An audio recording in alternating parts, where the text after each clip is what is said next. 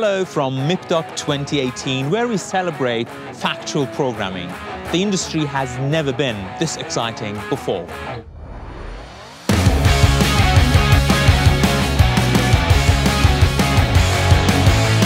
When it comes to funding documentaries, everybody is looking for innovative solutions involving grants, crowdfunding, and of course, good old co-production. There's no other way, really. We need to cooperate. We need to co-produce, and I think we should co-produce more. We've had a couple of great sessions down at the Marriott and some fantastic revelations from some key broadcasters.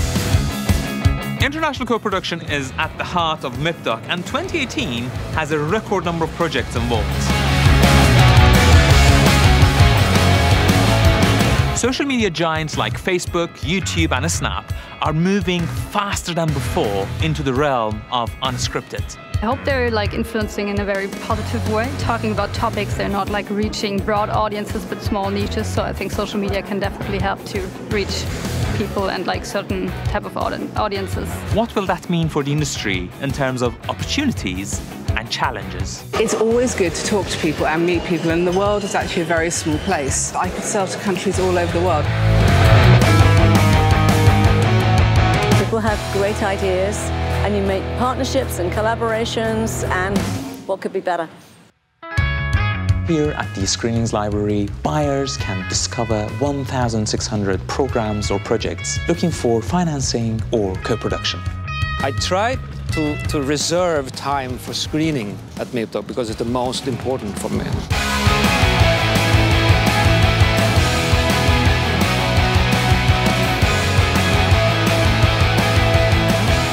But MIPDoc is not just about blue-chip keynotes, matchmaking sessions, networking, and the international pitch.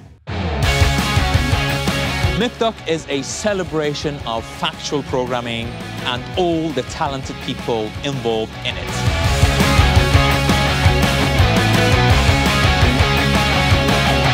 Thank you for being a part of this celebration. See you next time.